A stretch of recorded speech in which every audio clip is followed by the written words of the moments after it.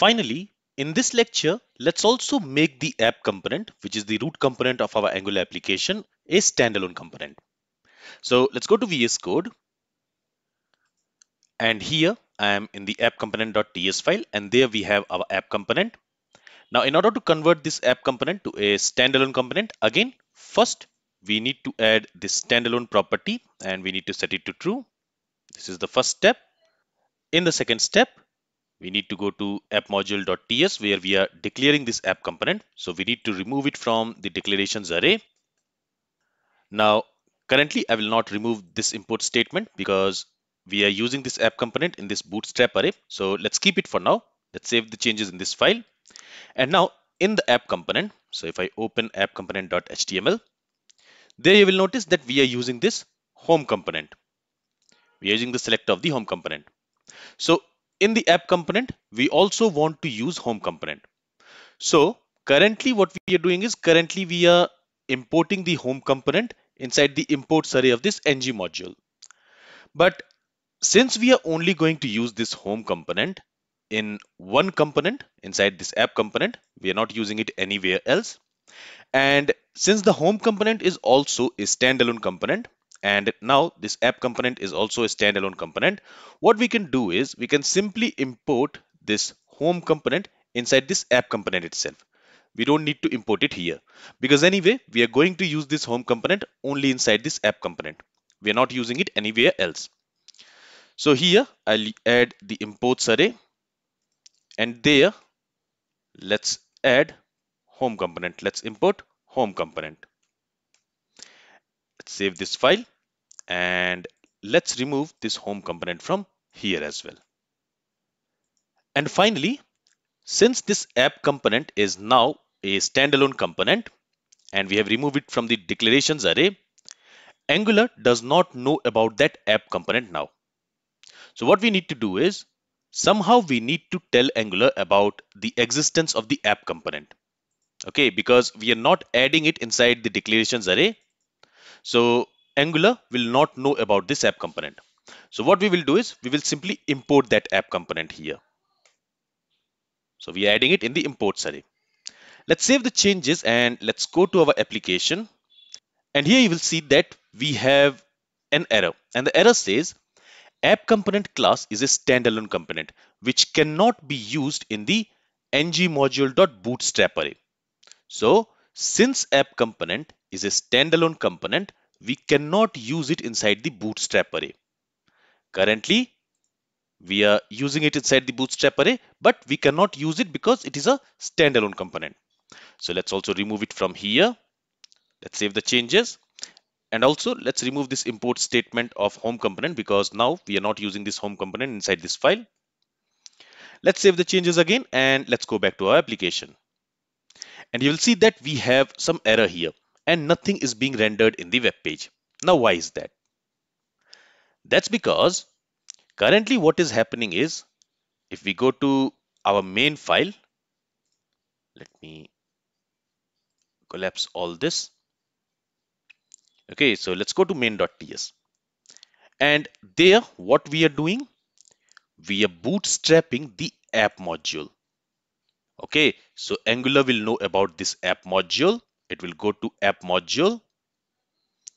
So let's go to app module here. And there in the app module, we are not bootstrapping any component. We don't have any root component. We also don't have any component in the declarations array.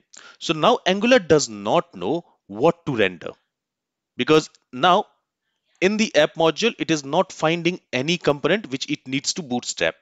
We have removed the app module from the bootstrap array. So Angular does not know what component to bootstrap, what component to load initially, which component should be rendered first, which is the root component. Angular does not know about that. And that's why it is not rendering anything in the web page. Now, what we need to do now is, since we cannot bootstrap a standalone component using this bootstrap array, in the main.ts, instead of bootstrapping the app module file, we will simply bootstrap the app component. Now, how can we do that? For that, let's remove all this code from here. And what we will do is we will simply say bootstrap application. So this is a function, and in order to use this function, we need to import it from Angular/platform browser. And using this function, we are going to bootstrap app component. Okay. And we can remove this import statement as well as this import statement. So now we are directly bootstrapping app component. We are not bootstrapping any module class. We are bootstrapping a component class. We are bootstrapping app component. So whenever this Angular application will run, first it will find this app component and everything else will then start from there. Let's save the changes now. Let's go to our application, and now you will notice that we don't have any error and everything is working as expected. Let's also check this service. So this service is also working as expected. The directive is also rendered here. Okay. And other components are also rendered here. So everything is working as expected. And now we can go back. We can go to app module.ts. We don't need to add this app component anymore in the imports array, because now we are directly bootstrapping the app component. And we don't need this browser module also here. Why? Because it will be automatically made available by this bootstrap application function. So we don't need to explicitly import it in the module file. When we are using this bootstrap application in order to bootstrap this app component, it will automatically make this browser module available for this Angular application. So we can also remove it from here. If I save the changes and if we go back, our application should still be working. We should not have any error. As you can see, let's also check the services. So it is still working. And now you can see that in this app module file, we do not have anything. We don't have anything in the declarations array. We don't have anything in the imports array. We don't have anything in the providers array or bootstrap array. So now in this app module, we don't have anything of use. So we can simply get rid of this app module file. I can go ahead and I can delete this app module file. Okay, so now we don't have any app module file in our Angular application.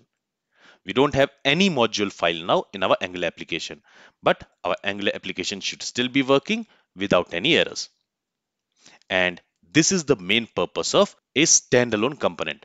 Using standalone component feature, we basically get rid of any ng module which we have in our Angular application. We don't need to use any boilerplate codes. Okay, so standalone components allows us to create components without declaring them in any ng module, without any boilerplate code. And that's what we learned in the very first lecture of this section. So now this application is now a standalone Angular application with no ng module in it anywhere. Now in the next lecture, let's have a look at how we can use services with standalone components. This is all from this lecture. If you have any questions, then feel free to ask it.